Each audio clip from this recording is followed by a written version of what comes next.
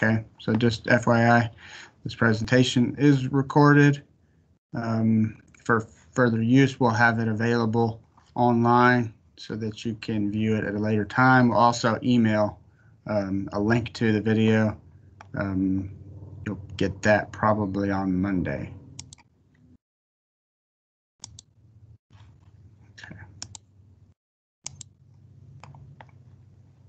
All right, Peggy, can you see my screen again here? Yes, good. Okay.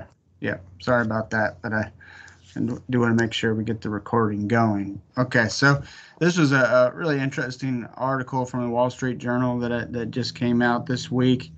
And, we got into this whole trend at the beginning of COVID back in March where you couldn't find vegetable seeds.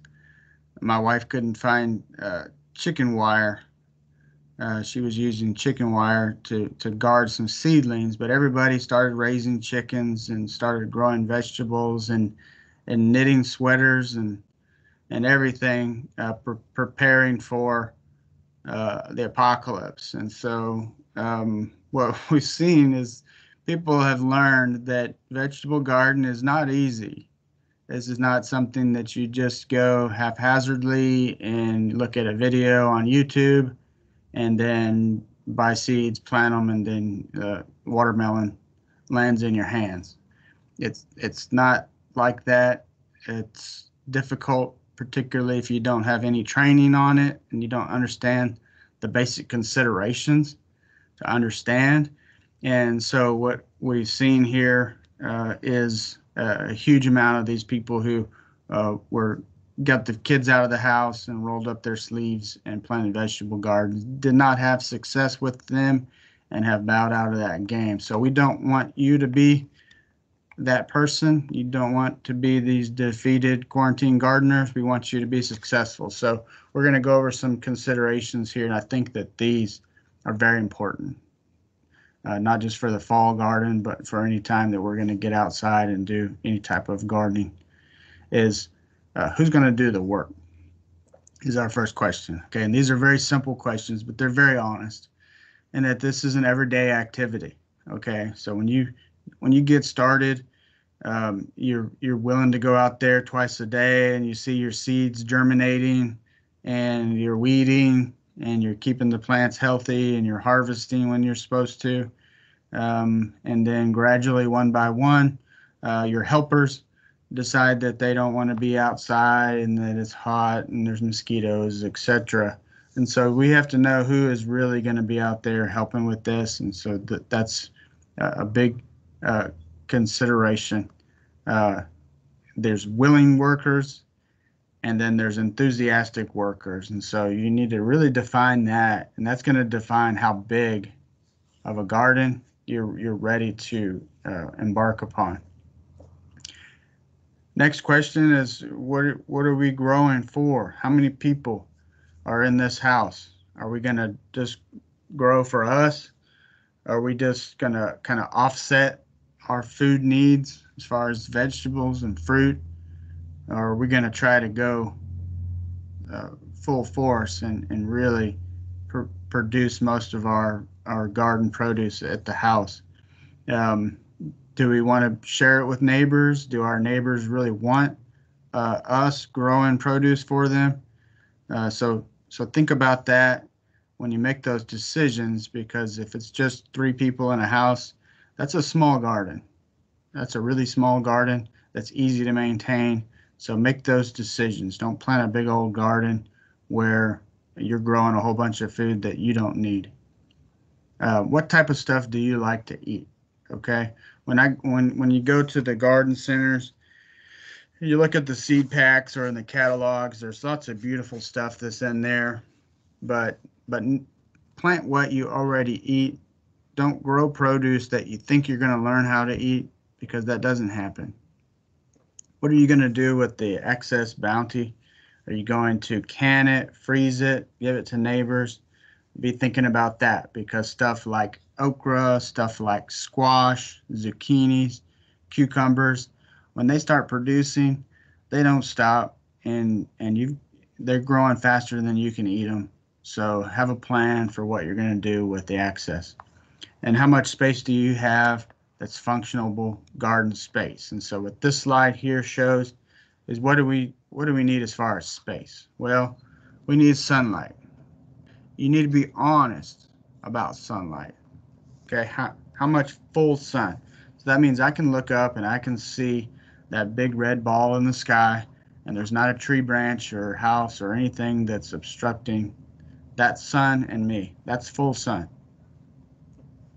And particularly when we get into cool season crops, these plants need full sun to grow. We need a well-drained soil that, if you get an inch of rain, we don't want to be in an area where there's standing water for more than a couple hours there before it drains through. We want to avoid septic drain and sprinkler fields. Stay away from that. We don't want that water. We want close to an accessible potable water supply. So wherever you have a spigot, identify that early, because if this is difficult to get water to, that's going to be one factor that's going to make you want to quit doing this. If you have to drag a water hose around the house, or if you have to fill up water buckets to get water to the garden, you're going to get tired of that pretty quick. Avoid areas near trees and shrubs. One, that they have roots that are going to penetrate into our garden and compete with our vegetables for water and nutrients. And trees obviously are going to produce shade. Look at the path of sun. So orient yourself to your landscape, and we want the sun to move across this. So if we're doing our rows, if you're doing a row garden, we want to put those rows going north to south, so that as the sun moves across there, that we get good sun penetration on either side of those plants. And then just look, if there are parts of the garden that, maybe in midsummer, maybe you're getting full sun, but in midwinter, do we have a tree or a fence or something there as the sun moves lower into the southern sky? Are we not getting the full sun that we thought we were going to get based off of what we saw in late summer? Peggy, do we have any questions so far on this? No question. Boone, you must be doing a great job. Well, tell me if I need to slow down. I just want to try to run through all this, but if I'm going too fast, let me know. Okay, so getting our soil prepared. Soil is not something that is just static. This is something that we have to work on, because we've got organic matter in our garden beds, and that organic matter is constantly decomposing and going away. So we don't have leaves, we don't have dead animals and all the things that can provide organic material like a forest would. We just have this bed here, and since we're using the organic matter and it is decomposing, we have to constantly add more to it. So we would recommend that when we get ready to plant, that we spread a couple inches of good finished compost over the top of the whole garden bed, and then incorporate that into the top 6 inches of topsoil. And this is going to replenish that amount of lost organic matter to keep our soil healthy, to keep our microbiology active in the soil, which is all very important things. Have your soil tested. You can see this bag here. We've got a link, and Peggy, if you wouldn't mind, if you get a chance there, is just to put the URL for the soil testing lab in the comment thread, and we will utilize the results from your soil tests to be able to adjust our fertility or pH as needed. And then here, keep it covered. Lots of different ways that we can keep this covered while the garden is fallow. Main reason here is weeds. Just keeping this bed covered up with either plastic, cardboard, leaves, mulch, whatever. In between planting seasons, it's going to help you save yourself a lot of grief of having to go out and rip all those weeds and get that bed clear and ready for planting. So when we get into our soil sample analysis, so you take soil from your beds, you send it to the laboratory, they send you back the analysis and recommendations. And so the first one would be pH, okay? And this is our acidity or alkalinity of the soil. This is, we probably know this is on a 0 to 14 point scale, where 7 is neutral. So we want our soil to be between 6.5 and 7. Most plants like about a neutral pH. So if your pH is low, they're going to recommend to add lime to raise that up. If your pH is higher than 7, we're going to recommend that you add sulfur, and that's going to lower your pH in the garden bed. And these aren't permanent, because we can't really add enough of either of these to completely permanently change the pH, but we can adjust it temporarily so that the pH is within the range that our plants want. Gypsum, this really, we use this. It adds calcium and sulfur, but we use it as a way to loosen the soil, particularly if you have a heavy clay soil. We can add gypsum into that, incorporate it into the soil, and it fractures those clay particles and allows more water and oxygen down into the root system. And so other things we could add here, wood ashes, add some nutrients, as well as alters our pH. Other amendments that we can add in here that are organic amendments are mushroom compost, cottonseed meal, alfalfa meal, worm castings, kelp, and our synthetic fertilizers.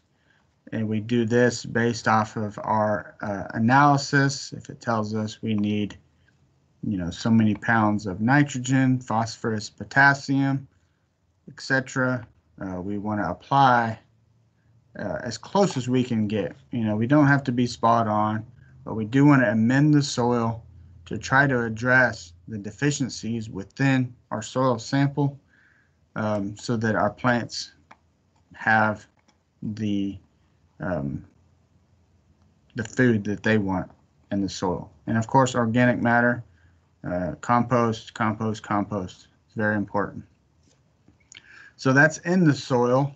And then we want to be thinking about a mulch to put on the surface of the soil. And so mulch is, at some point, it's going to turn into compost. It is going to decompose and turn into humus and re-release nutrients back into the soil. But what we use mulch for is on top. It's not incorporated into the ground. And the benefits here are to regulate soil temperature, to help our soil retain moisture, retarding bolting.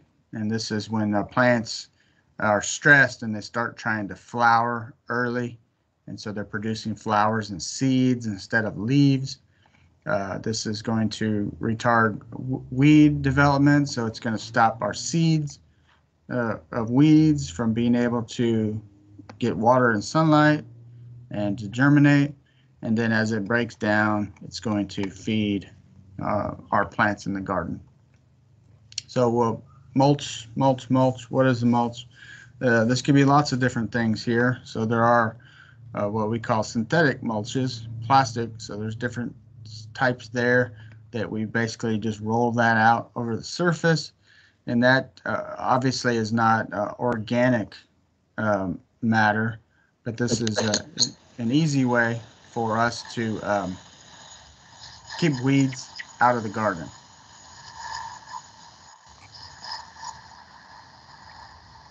I believe we have maybe one person that has their microphone turned on. If we can go ahead and, there you go. Thank you very much for that.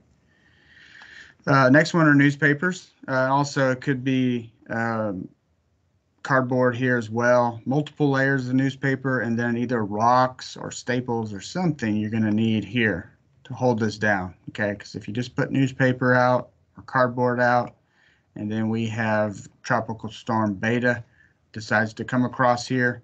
This is going to be all over your neighborhood. Okay, so find a way to hold that down. Organic mulches, stuff that I recommend. Leaves, we all have trees, so rake the leaves up. If you have a way that you can shred, particularly oak leaves, if you can shred those a little bit first with the mower and then rake those back up, or from a bagger, use that. Pine needles are one of my favorites because they are nice and fluffy, and they do break down pretty quickly after the season is over with. A lot of people use rice hulls. This is a byproduct of the rice industry around here, so you can buy bags of rice hulls, or if you're lucky enough to live close to one of the rice mills, you can find bulk rice hulls. You can get small square bales of alfalfa hay, and these are great mulches because when they break down, they do provide a lot of good organic matter in the soil. Composted cotton burrs, again, we've got a cotton oil facility here in Richmond, and you can get the cotton burrs there or any of the cotton gins, and makes a great mulch. And then it actually is high in nitrogen, so as it breaks down, we release a lot of nitrogen back into the soil. Grass clippings are great, but some considerations with grass clippings. Unfortunately, a lot of people are using herbicides on their lawn, and this could be either liquid weed killers or weed and feed granular weed killers. Those aren't going to work. Okay, so if you're using those at home, don't use those grass clippings. If you pick up bags of grass clippings from your neighbors, make sure that you know that they haven't applied any herbicides to that grass, because that's going to try to kill our garden plants. That's a herbicide. Other thing is seeds, particularly like if it's a Bermuda grass lawn and there's seed heads in there. When we harvest those clippings, we're taking those seeds of either the grass or weeds maybe that are in the garden, and we're spreading those out on our garden bed, and they're going to germinate and cause a real nightmare for us. So mulch, mulch, mulch. Peggy, any questions? No, Boone. Great, thank you. Okay, well, let's get into water here real quick. Water considerations are very important.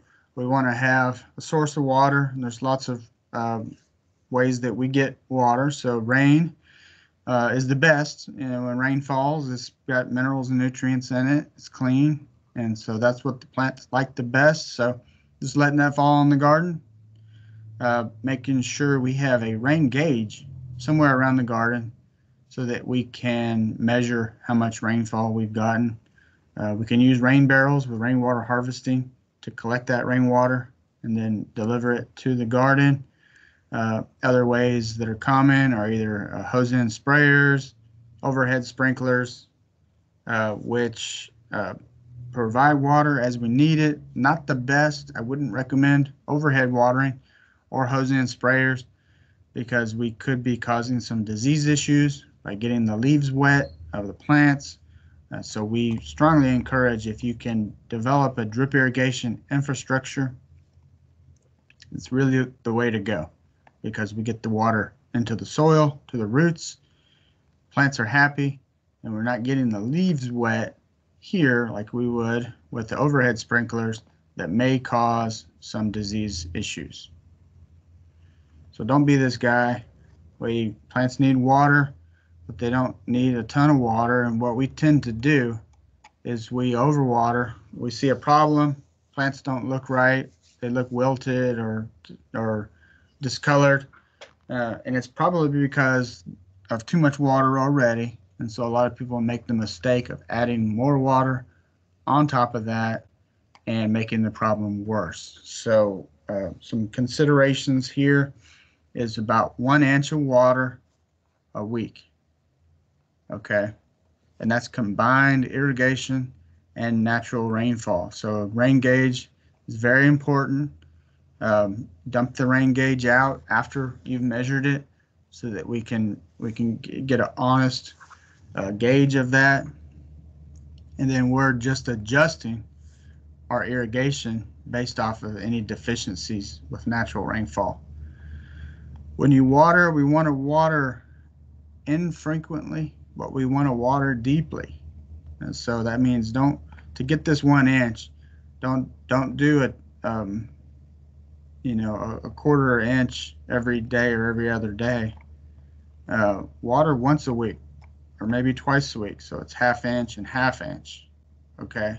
So we're in doing that, we're trying to get this water to go down deeper into the soil and trying to encourage the roots of our plants to go deeper as well. And that's going to make bigger, healthier plants for us. So if we're not sure how deep we're getting, you can buy these cheap moisture meters from the garden centers that you can push down into the soil that will show you the depth of moisture in the soil. And that's important because a lot of times the surface may look very dry, and that's because of sunlight and wind exposure. But if we rake that soil a little bit, we're probably going to find that that is actually in good shape. Okay. Now, newly seeded areas, they're going to need obviously more water temporarily as the seedlings emerge. So for the first maybe 2 weeks while those seeds are germinating, just be going out there maybe every day and doing a light watering over the surface so that those tender young roots have moisture that they can penetrate and absorb, and that it doesn't get so dry within that top inch of soil that those plants actually wilt and die. I've used this slide in several of the presentations, but it's always very important that we're moving our crops around each year. We do have insects and particularly a lot of soil-borne diseases that are plant family specific. And so if we've got a couple beds in our garden, is draw out a little map like this each year, put the season, and then show where you've planted each of those crops. And then keep that in a little folder or a binder so you can go back and say, all right, last year I had some legumes in this bed. I had some of my root crops here. I had my peppers and eggplants and tomatoes, my solanaceous plants here.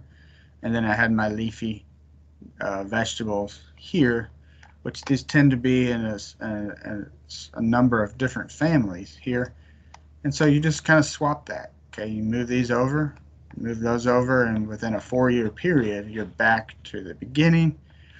And so the diseases that are maybe specific to peas and beans are not to onions and leeks and carrots, etc. So we're kind of just staying ahead of those diseases as they become active in the soil. Um, it's not to say that this isn't foolproof, but it's going to just help us quite a bit to avoid insect and disease pressure. Okay, I've got a little video here. You might have to adjust your speakers as needed. See if it plays right for us.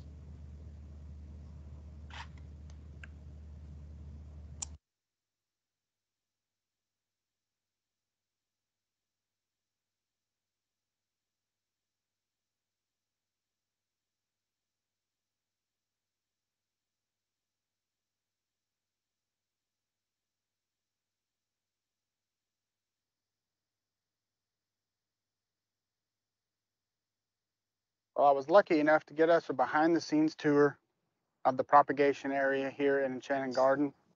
What you're looking at right here is a shimmering sea of fall vegetable transplants. We have some mustard greens, and then we got some cabbage, broccoli, cauliflower, etc. Spread out along these beds. And one thing that I wanted to show you here is the uniformity in this crop. Very healthy, young, vigorous young seedlings that have been thinned properly. Thinned properly. This is one thing that's important for you to remember, because what we want is, in this case, we have this red cabbage, ruby ball red cabbage. And in here we have one seedling. It's got a couple sets of leaves on here. It's very healthy. It's got a very nice moist soil, some fertilizer in here, some slow release fertilizer. This is a very healthy young plant, and this is going to get us what we want, is this beautiful red head of cabbage, hopefully before midwinter sets in. If we can get this plant put in the ground now, early in the fall, while it still has time to grow, we may get this out of here by mid-November, maybe even in time by Thanksgiving for a young head of cabbage. If we start with a plant that has, here, multiple seedlings, in this case here, not to beat this up because it is healthy, there's 3 little seedlings in this plant. Okay, so what's going to happen here is that these 3 plants are going to compete with each other. It's going to take longer for this to mature for us. So more than likely, if I put this out, I'm going to get a couple heads of cabbage off of this as they spread out, but I'm not going to get those, or I'm not going to get the size of them till later in the year, probably into spring next year before I would be able to harvest this. So that's why thinning is very important. And then if you see across here, and these plants, right now they may look kind of sparse, but it's because we have 1 to 2 seedlings in each of those containers. Within 2 weeks, these are going to fill up those containers and almost be over mature. Right now is the primo time. These are going to come out of here. They're going to go on the shelf here in the next week, and they're going to be grabbed up and go out into people's gardens. The longer that they stay in these containers, the taller they get, the lankier they get, leggy. The foliage becomes yellow because they need more space to grow. They need more rooting space, more space to sprawl out for more sunlight. So getting started early with healthy, properly grown transplants is crucial in this fall garden game.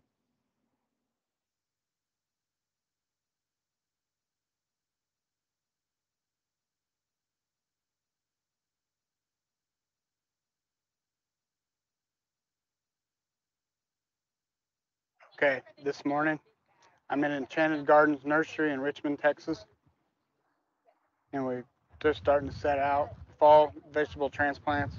Just want to give you an idea of what you should be looking for when you go to the nursery. Right here, we've got a good spread of plants. Look up and down the rows, underneath the row here. Everything that's out here looks very healthy. Just a quick visual inspection. Next thing here, we got this Mizuno mustard green here. Is we want to inspect the plant. We see up on top, we do have some really nice foliage here, but also come down and look at the lower stem. Make sure there's no aphids or any discoloration on here. Also, if we look at the bottom of the pot here, we see these white fibrous roots growing out of the bottom, which indicates that we have a very healthy, robust root system on this plant. So this one right here is ready to go. And similarly, as we walk down the row here,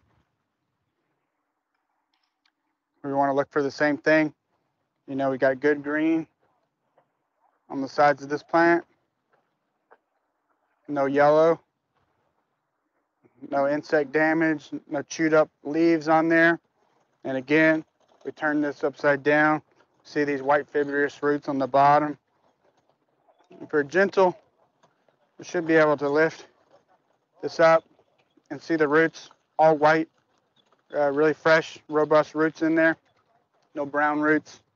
So a good plant, a good choice right here.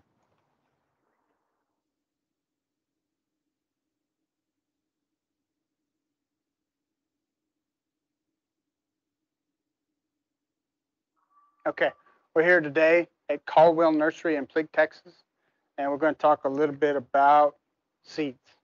Okay, First thing here is that we've got a new rack of seeds. These are fresh seeds that just came in this season. That's what you want to look for. Don't buy old vegetable seeds. They're 1, 2, or 3 years old.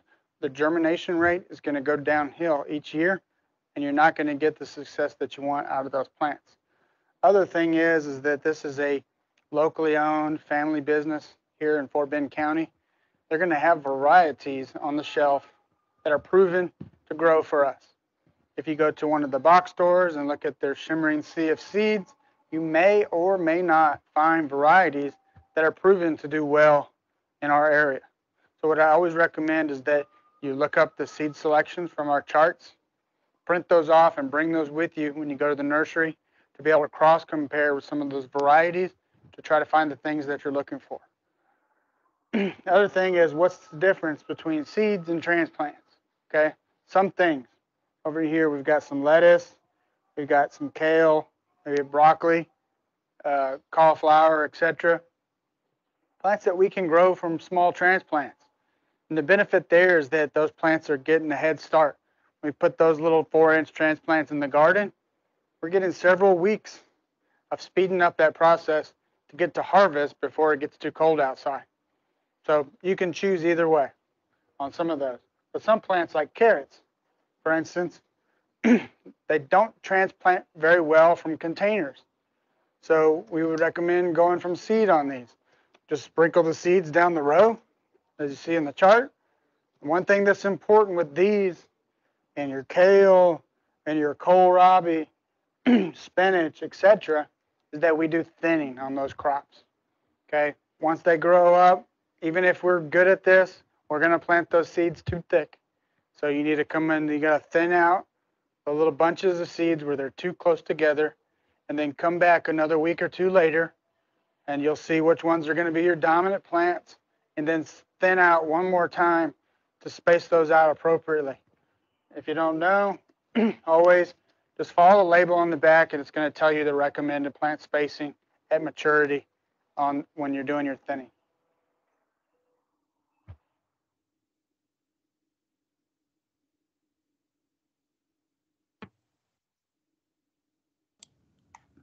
All right. Peggy, any questions, any comments on those videos? We have one question, Boone, and it has to do with mulch. This is before you started into the videos.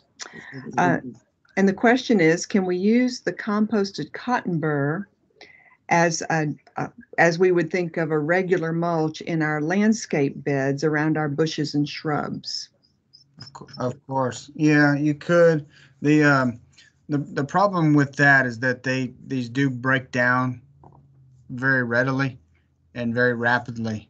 So as far as the landscape mulch in a landscape planting bed, it probably is not a good standalone product because you're gonna, as it breaks down, you're gonna start getting soil exposure, and you're gonna have problems with weeds, etc. So, not a bad idea to put on for a soil amendment, like a compost.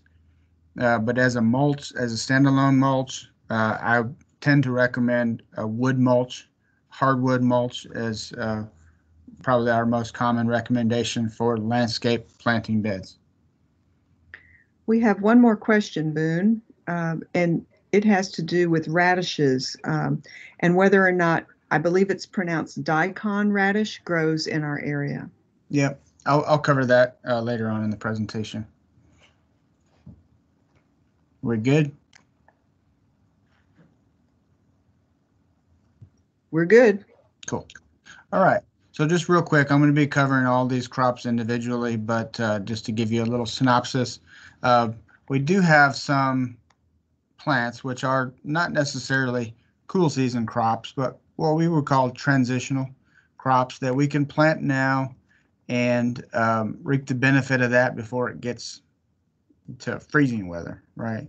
And these would be some beans, pod peas, squash, tomatoes, and some people act, we're kind of late for tomatoes and peppers, etc. But if you can race those along, you may be able to get a harvest off of them. But every day that goes by towards the end of September, our chances of those being successful are going to diminish. And then I'm going to spend most of the time talking about our actual cool season vegetables, plants that do like it cold, that can handle some amount of freezing weather to get us through the winter months. Okay, let's see here if this will play.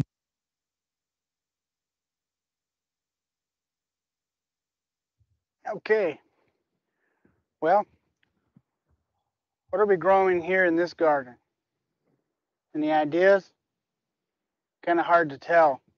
All we see is these little wet spots here in the bed. We've got a soil that's been cultivated very well, weed free.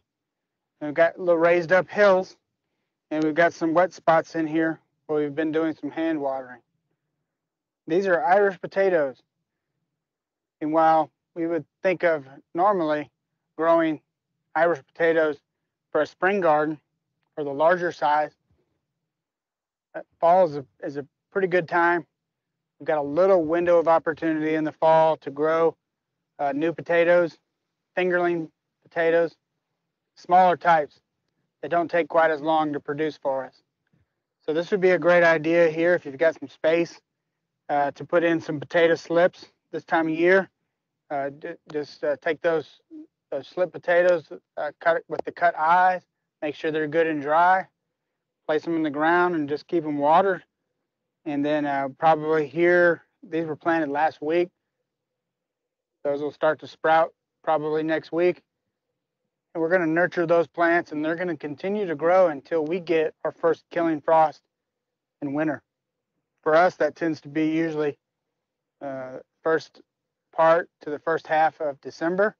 There's plenty of time from the middle of September, where we're at right now, to be able to get a big, beautiful bush out of these plants and to produce plenty of the starch roots underground for us to grow tubers that we want to grow underground, and to harvest those about the time we get that first killing frost. The larger varieties, probably not the best idea, but if you can get some new potato varieties, and if we can get some fingerling varieties, those would be the ones that we will want to try for the fall, being that we don't get a frost early. Sometimes we are surprised in the middle of November, even the end of October. But if we try our luck right and we don't get that killing frost until the 1st of December, we should end up getting a pretty sizable crop of Irish potatoes.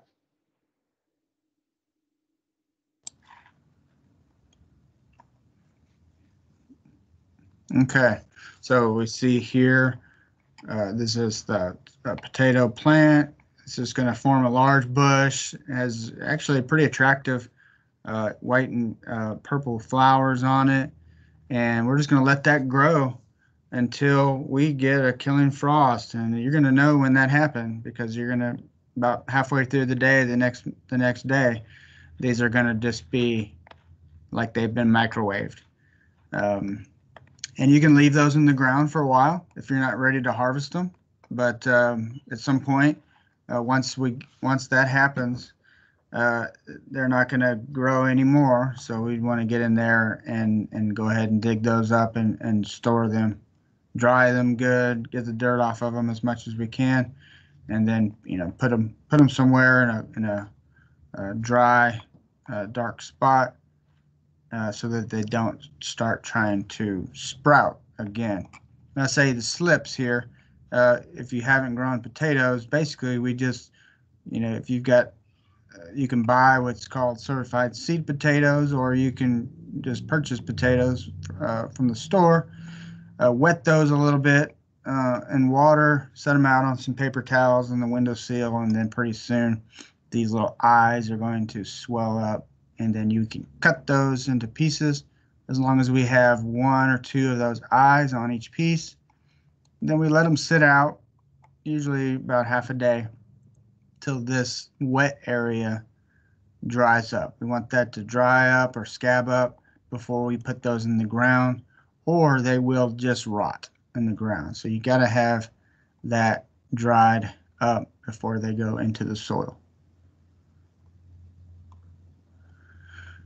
Green beans, we have pole beans, which you see in the picture here that just are vining that keep going up and up and up.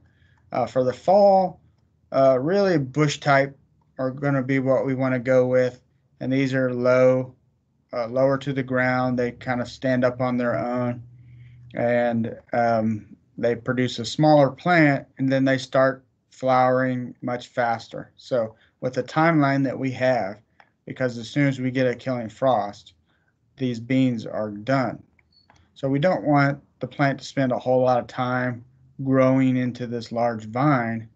We want it just a good sized little plant, and we want it to start flowering and fruiting as quick as possible. And with these, harvest these early and often, because as you harvest them, the plant's going to reflower and it's going to keep producing more. If we leave them on the plant until these pods get big, thick, and dry, the plant's going to slow down. It's not going to produce as much fruit for us.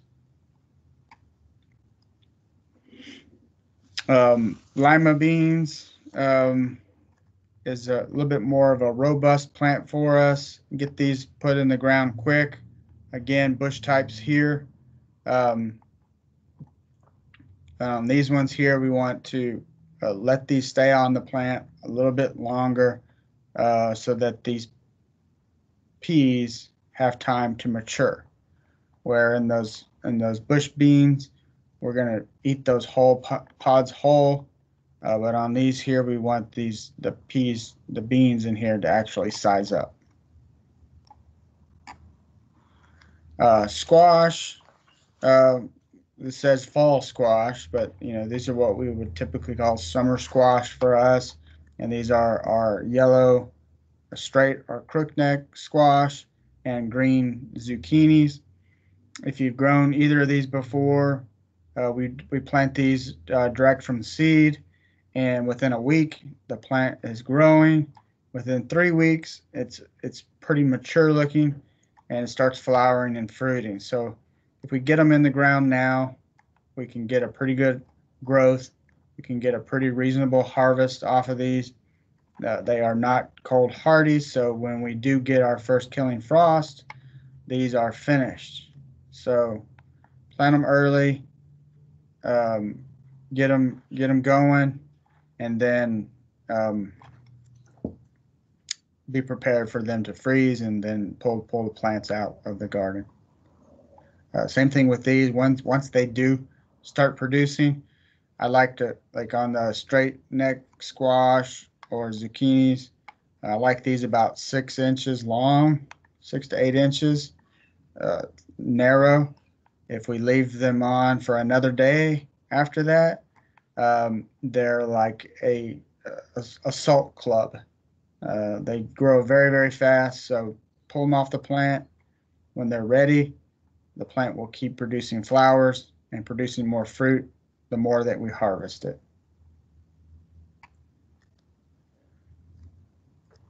Edible pod peas are great. And again, one that when we plant those from seed, they are going to germinate pretty quickly. We will need some trellising, as we see on both of these pictures here, because these produce vines and tendrils. These are the little modified leaves or tendrils, so we have to have something for those tendrils to grab a hold of and lift themselves onto, or else they're going to just crawl around on the ground, and with rainfall, etc., the pods are going to get dirty. You're going to have disease problems. So get them up and keep them clean. A lot of these, I'm not going to spend a whole lot of time on the individual varieties during the presentation. When we get closer to the end, we'll show you some resources where we'll list where you can access the recommended varieties of each of these choices. Broccoli is one of my favorite cool season crops. We have really two things that happen with broccoli is we get this terminal flower that you see here that's large. And then once we've harvested that, the plants will side shoot, and then they'll produce kind of what we call broccolinis, which are just little small and more immature looking flower heads. So once you harvest that first one, don't rip the plant up, leave it there and let those side shoots come off, because you can keep producing more heads off of it.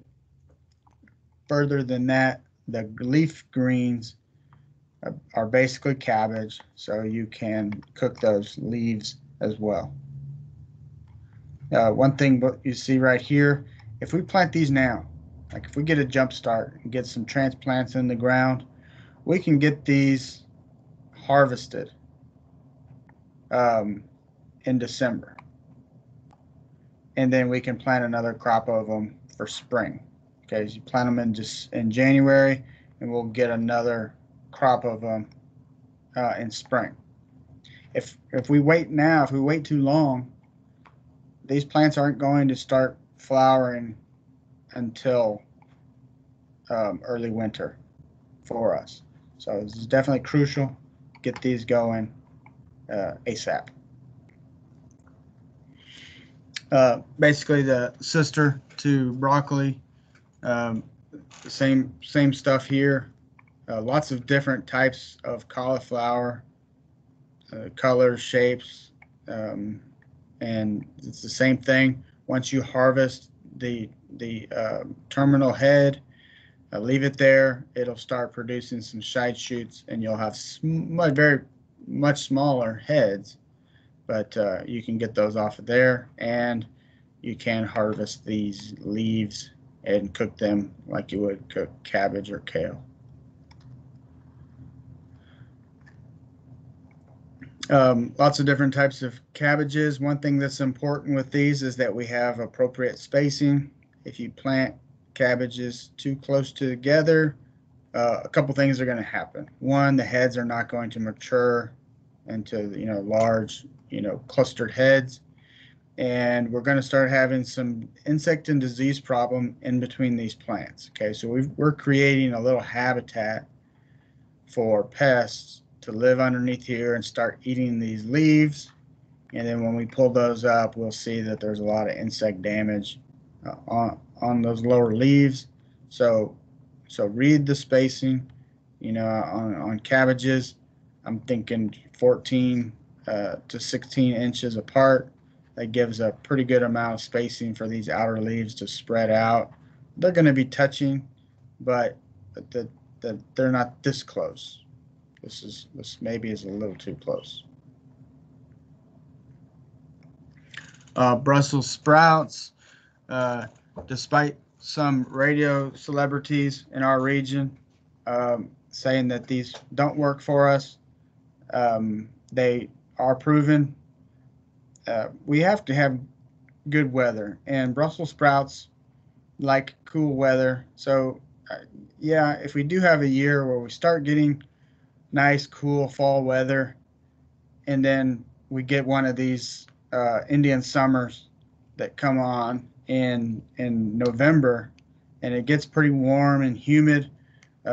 Yeah, that could cause some problems, and those are bad years for Brussels sprouts, because these little sprouts on the side of the stems, they start opening up, and we don't want that. We want those little sprouts on the sides to stay tightly balled on there, and that's really when we want to harvest those, when they're mature, but when they're tightly bundled.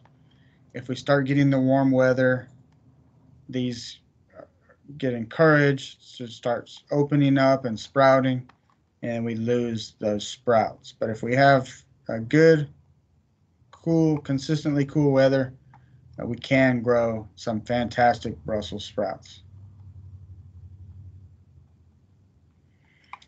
Some other relatives to cabbage here: collards, kale, kohlrabi. This is one of those ones that I mentioned earlier. This is a beautiful little plant. Okay, but if we don't know what we're going to do with this little kohlrabi stem, we may be wasting time. But all these are basically cabbages, so we can eat this. We can eat these stems, we can eat the leaves. Every part of this plant is edible, and it's going to taste like cabbage. So if we cut this up and put it all in stir fry with a little bit of soy sauce, some ginger or something, it's going to taste like a stir fried cabbage. One thing to consider with these leafy greens like this is again, don't plant them too close together, because if we start getting them too densely planted, we are going to get problems with insects. Particularly most common on these are leaf beetles, and the leaf beetles lay eggs in there. The larvae start feeding, and as we start harvesting, there's beetles, there's dead leaves, there's beetle frass, and it can get kind of gross. And that's just because we planted too close together. We want a little spacing in between these plants. Okay, so before I move on to this one, Peggy, do we have any questions on hold? Let's see. Yes, there was a question, well, two things actually. The question about squash. Any advice on controlling squash vine borers? And then the other question had to do with when you're recommending getting something in quick or early, does that pertain to both transplanting and sowing, depending on which crop and the recommended means that we're considering for the particular crop? Mm-hmm. Very good. Okay, on the squash borers, good luck with those, particularly late season, because we do have more pressure with the moths. The late summer is when those moths the populations tend to be most active. Um, so monitoring, those moths are orange and black. It's actually a pretty attractive looking moth that usually you'll see right around dusk in the garden. So it would be just trying to intercept those moths and terminate them if you see them. If we get rid of the adult, then it's not laying eggs on the plants. Once we see the damage, some people have had luck with razor blades of just making a slit through the vine, a nice clean slit that's sanitary, will actually kill the larvae that's burrowing into the stem, and then the plant will heal over that. Other solutions would be to do a protective layer of a BT insecticide. So these product labels would be dipel or thuricide. And so as those plants are just about fully grown, like they're starting to produce flowers, that's usually when we start seeing pressure with the squash vine borers. So you would spray weekly with BT, making sure that you spray that product down towards the nodes where the leaves connect to the vine or the stem, because that's where those eggs are usually deposited by the adult moth. The timing on this, I think I've got that planting calendar embedded here again one more time, and I'll go over the timing. But basically, the earlier the better with any of these. When we look at that green on the planting chart, that's when these plants really need to get going. And I've got another little video that shows a little bit about the fact that it's still pretty hot outside, and we're talking about plants that like cold weather. But we have to challenge ourselves, and we have to challenge those plants a little bit, so that we get a head start on the planting season that they want to be growing in. So we have to plant them while it's still hot, so that once they get up, that the weather is changing to weather that's more conducive for their growth. So we'll get our harvest out of those plants much quicker. One more question, Boone. How deep do potatoes need to grow?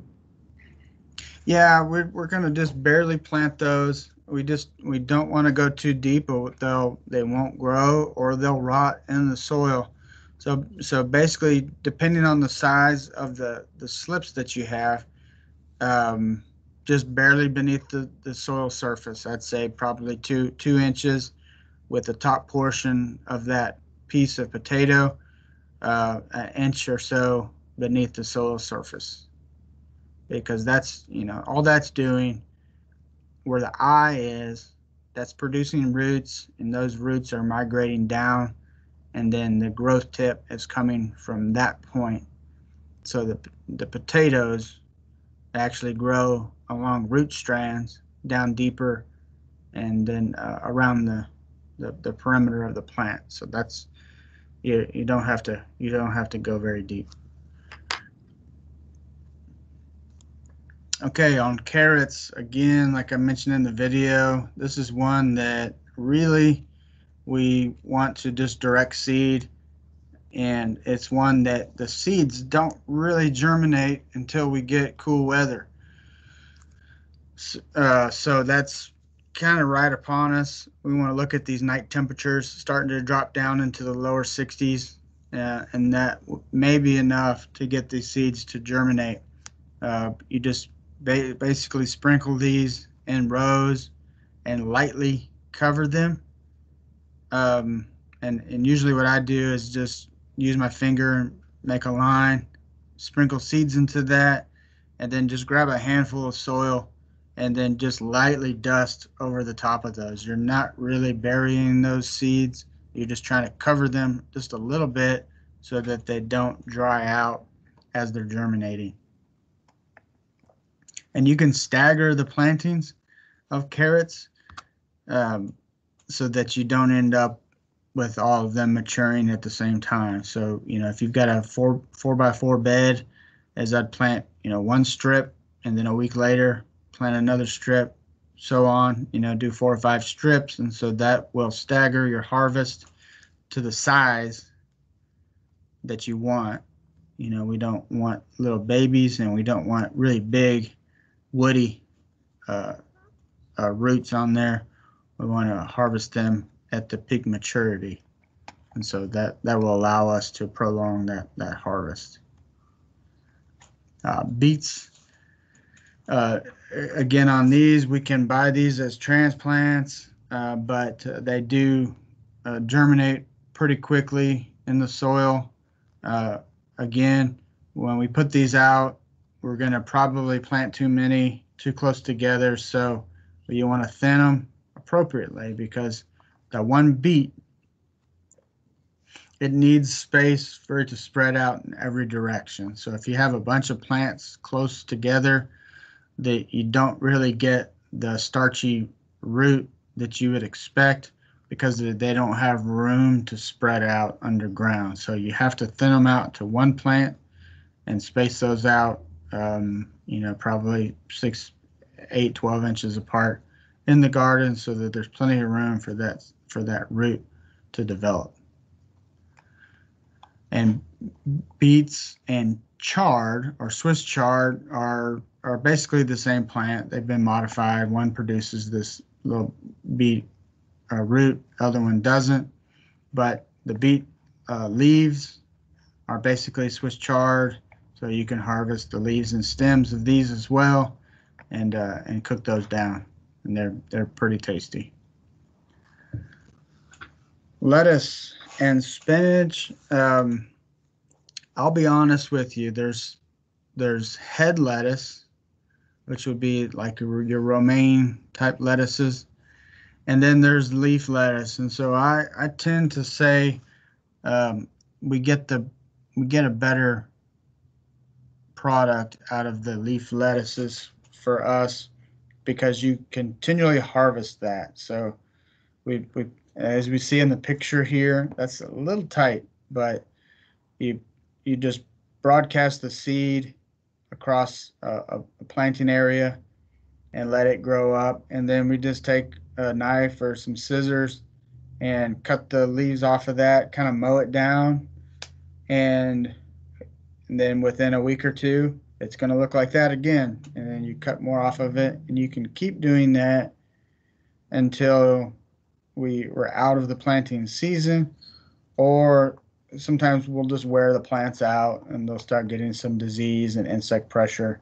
But you can get a lot more harvest off of these leaf lettuces than you could off of waiting to grow one head lettuce. And a lot of times for us, since we do have a lot of insect pressure, about the time we're ready to harvest the head of lettuce, we find out that there's some caterpillars that got inside of there and made a big mess out of it. So you're going to have a much better experience out of the leaf varieties.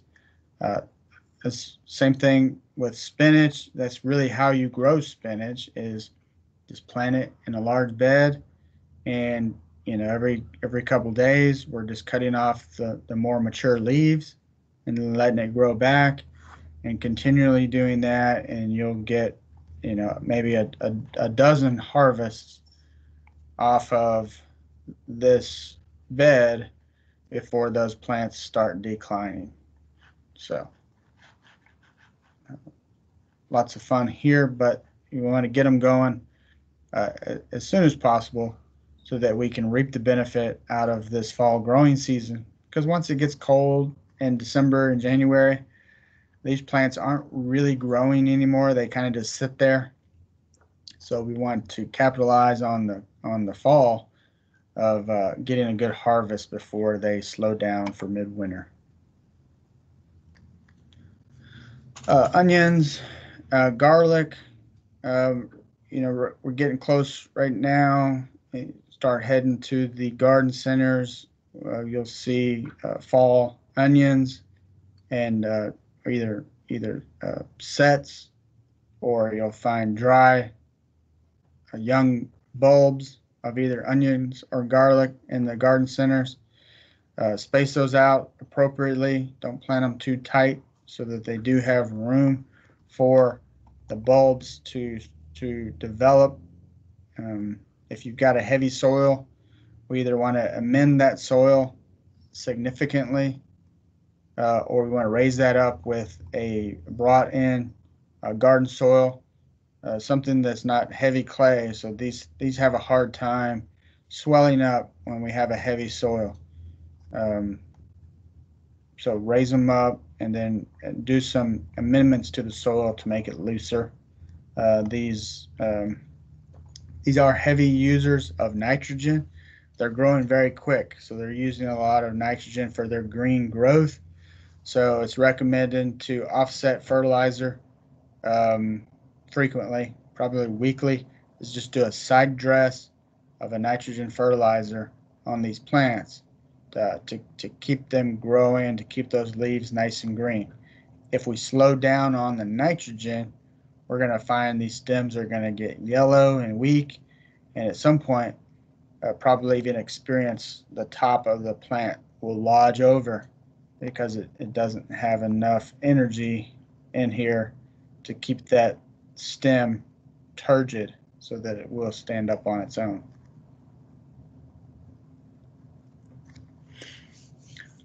Relative to both of those, if you can find a leak, either small plants or bases, slips in the garden center, this is a great one. It's basically a leek is a mild form of garlic that's not quite as pungent for us in foods, and lots of different uses. We can cut these greens off of the top and put those in foods, but the main use down here is this white succulent base that's very mild in flavor, very crunchy, and it's makes for some nice dishes.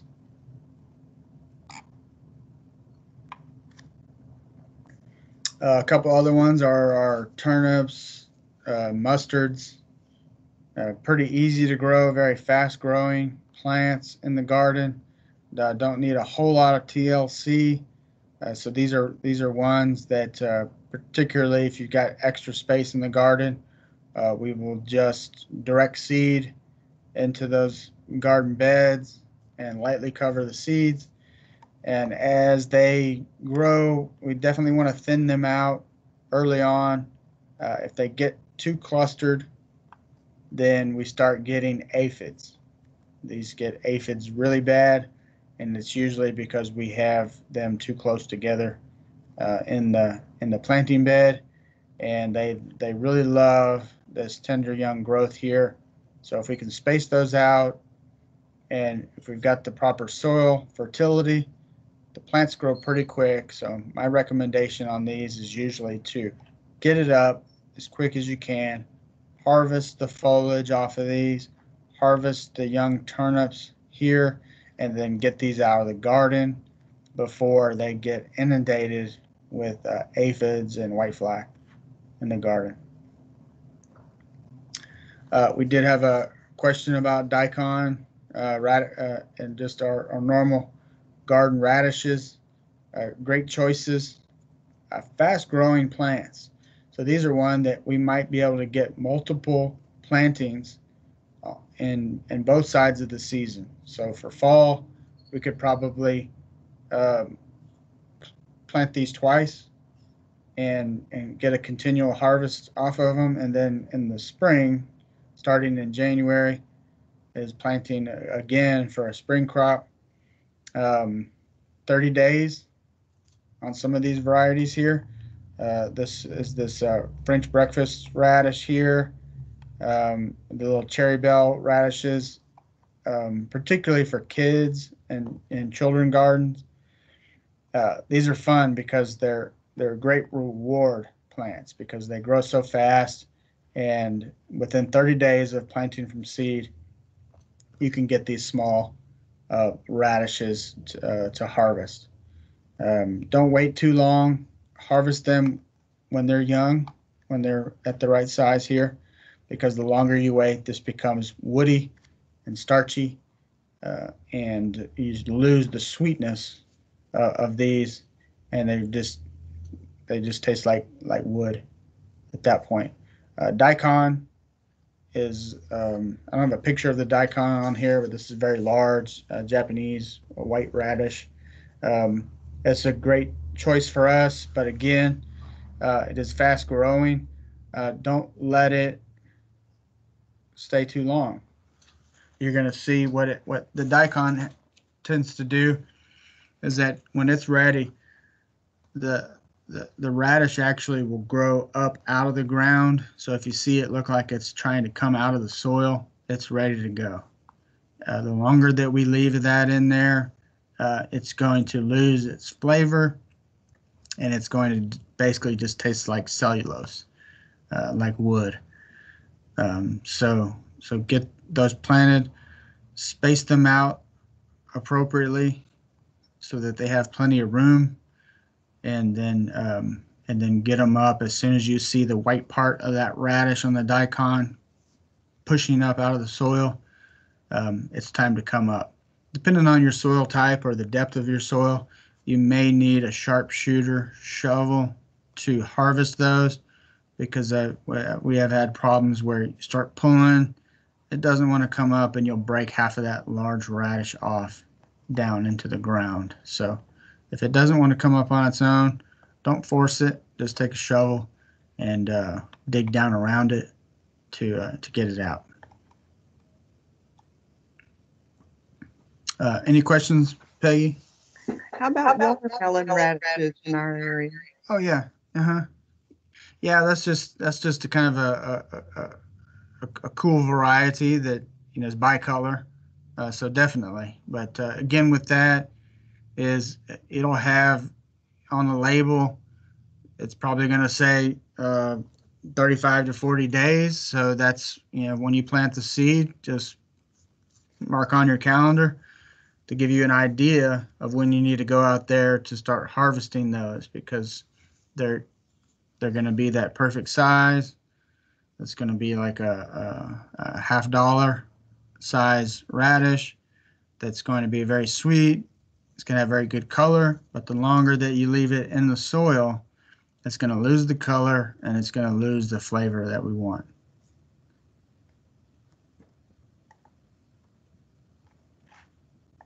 Let's see here.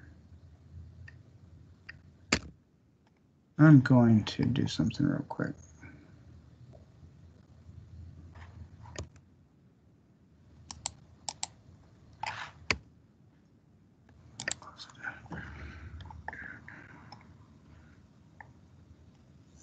I'm going to just show this video here. See what happens.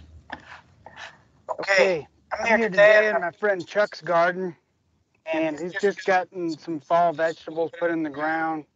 You can see right here we've got some Brussels sprout transplants. Over here we have some cauliflower transplants. What's the one thing that we kind of noticed that's going on with these right here? Wilting. These plants are wilting. Okay, the soil is moist. It's got good moisture in here. It's been prepared well. There's some fertilizer on the ground. But y'all, it's 90 plus degrees outside right now. It's sunny and it's pretty breezy. All factors that are going to take a cool weather loving plant and make it start wilting because it's losing more moisture through transpiration than it's able to gain from its root system because it hasn't established yet. So right now, while they look like right here, they look a little wilty, within a week or two, not going to be a problem. And actually, this is kind of a good experience for a young plant to go through a little bit of that stress to make it try to root out faster, to be able to start absorbing more moisture. So within 2 or 3 weeks, we're going to start seeing some cooler temperatures here. These plants are going to be rooted in, and they're going to take off, and they're going to be spectacular. So don't freak out if the short term your plants look wilted, because the problem that you could get yourself into is you may be tempted to overwater your plants. Right here, if I dig into the soil, it's very moist. It's actually the perfect moisture for these plants, okay? But if I responded right now to this wilting and applied more water, the water is going to be spongy wet, and we're going to lack oxygen down into the root zone. And those plants are actually going to suffer because of it. So be careful. We want to give them the amount of water that they need, but we don't want to overwater them. If we do everything else the way we're supposed to do, like we see here in this garden, once the cool season comes, these plants are going to be up and ready to go.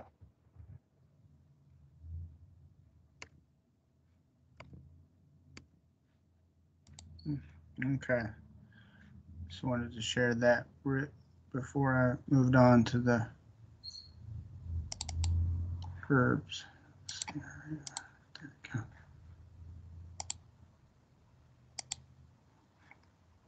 go. Okay. One thing we'll be covering today are herbs, transition our herbs into the fall garden. And while we have some of these standard perennial herbs, rosemary, oregano, that can be planted multiple times throughout the year, these plants are going to continue to grow.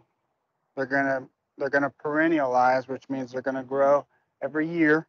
If you care for these appropriately, provide the amount of sunlight that they need, spacing, these will get bigger, produce more for you year after year before they start declining. But what we have a lot of right here are some young fall annual herb transplants. This right here is bronze fennel. It's a beautiful fennel species that has not only a great color, but adds a nice sweet taste to a lot of dishes. And then here we have some dill. Again, you're looking for characteristics here. Good green stems on here. Nice green, robust foliage on this plant. Young roots coming out of the bottom of the container. So it's appropriate for us to plant these in the garden now. Today's high temperature is going to be about 90 degrees, really hotter than this plant likes to be in.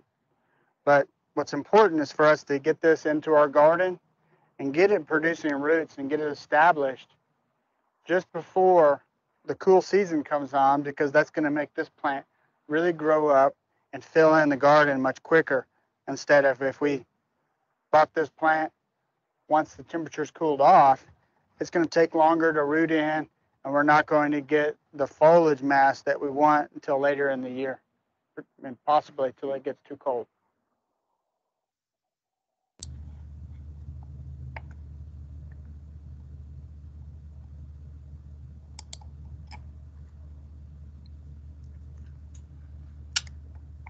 All right, let's see here. I'm going to do a bunch of moving up here, way back up. Watch your eyes. I'm sorry about all this. But I want to go back to this. I want to go back to this real quick. Okay.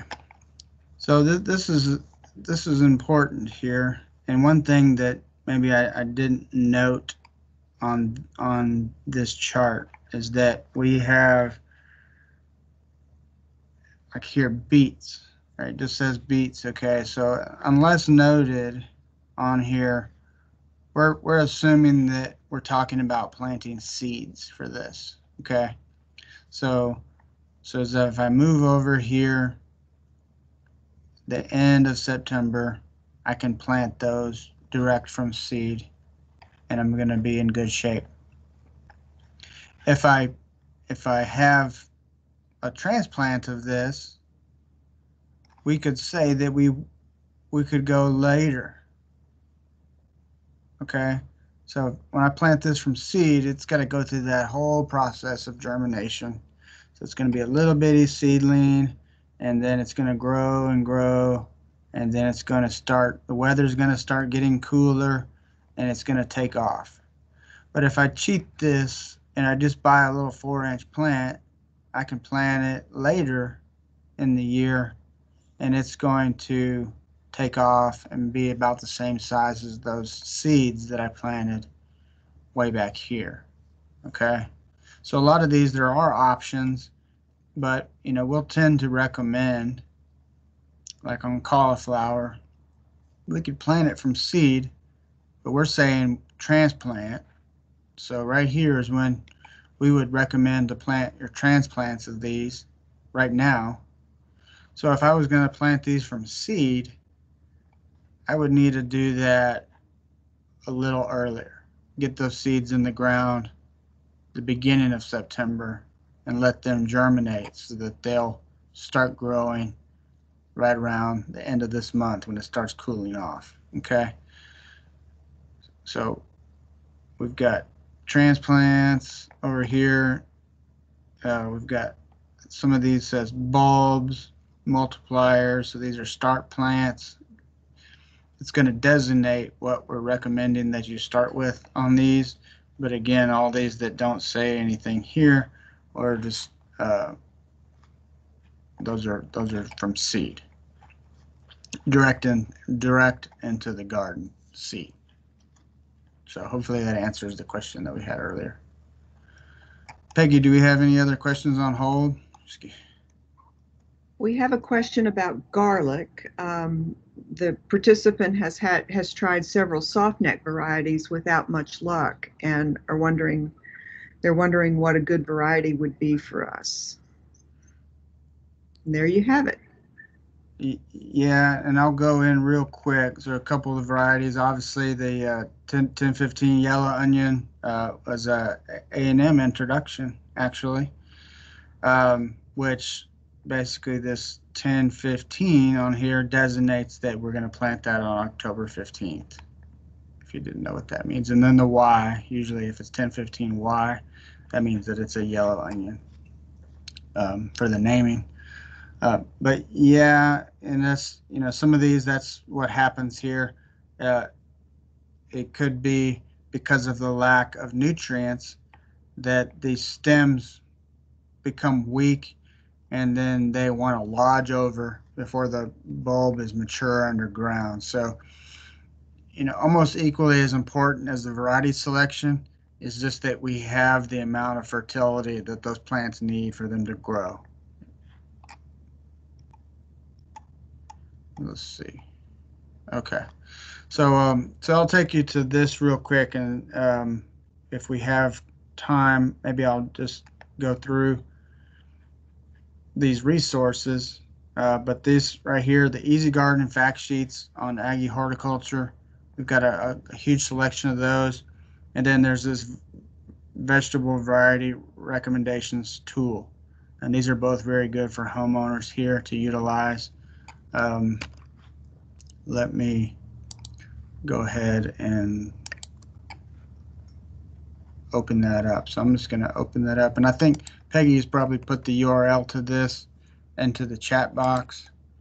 But I'm going to take you to Aggie horticulture. So I just tell people usually if you type in Aggie Hort or Aggie horticulture into your search engine, it'll pop right up. And then from there, we're going to go down to this where it says vegetable resources and click on that. And that takes you to the page that I had in the presentation. We have these easy gardening fact sheets. So this is the gold mine right here. Okay, so each of the common vegetable crops for Texas have their own information page here. This is a downloadable PDF. Tells you everything that you need to know about getting those individual crops planted. And then this section right here, these are all kind of planting considerations and maintenance. So we've got composting, fertilization, harvesting, herbs.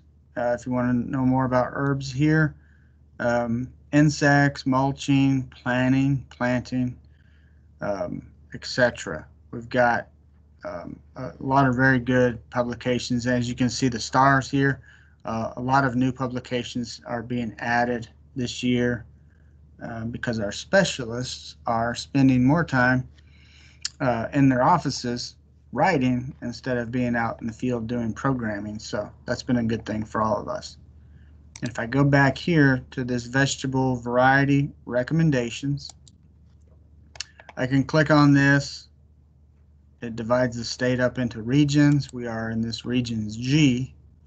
And so I can select a crop and I will just go down to onion and then select. And this is going to give me a list of onions that are recommended for our area. Okay, not to say that this are the only onions that are good for us, but these are recommended varieties that we've researched that are available and do grow well for us. So pretty easy to look up stuff. If you don't want to mess around with each crop, once you've selected Southeast Texas, we can do select all, and this will pull up everything.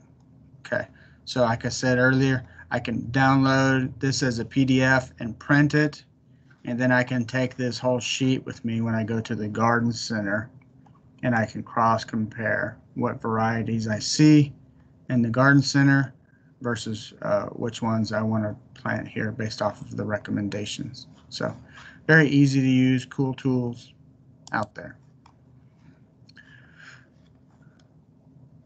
All right, I think that just about wraps it up here. There's a couple websites. Again, Aggie Horticulture is where we're going to get a lot of our plant based publications. Soil testing.tamu is our soil and water testing laboratory where you can go to get your soil or water tested. Plant Clinic is our disease diagnostic lab. So if you have a plant that is sick and we haven't been able to figure out what's going on with it, you can send a sample of that plant to that lab and they will identify the problem and give you recommendations. FBMG.org is the website for the Fort Bend Master Gardeners. And this is a fantastic website that's been updated this year, and there's a lot of really good resources on there. And then our Fort Bend County AgriLife website, we've got a calendar of events, etc., on that website. And also, both of us, Fort Bend Extension and Fort Bend Master Gardeners, are on Facebook and Instagram. So like us, love us, all that good stuff. So I'm going to stop sharing